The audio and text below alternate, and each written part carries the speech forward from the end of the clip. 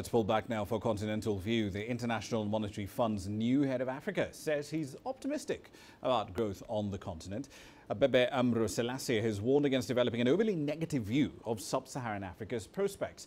He's projecting a modest pickup in economic activity, and he's also encouraging many of the region's commodity producers, like Nigeria for example, to make major adjustments and quickly address elevated macroeconomic imbalances and rising policy uncertainty. All this said, I think we should guard against swinging from strong optimism of recent years about the region's economic prospects to the excess pessimism that seems to be seeping in.